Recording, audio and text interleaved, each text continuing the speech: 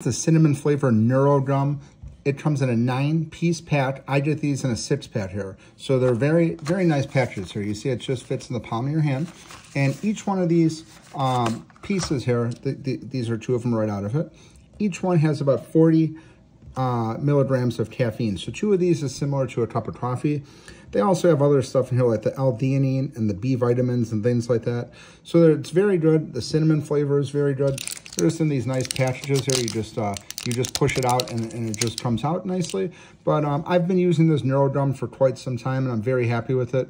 It tastes really good. It's easy to chew. It doesn't have any bad aftertaste. This is keto friendly. It's got two carbs, but then the sugar alcohol, so it's keto friendly.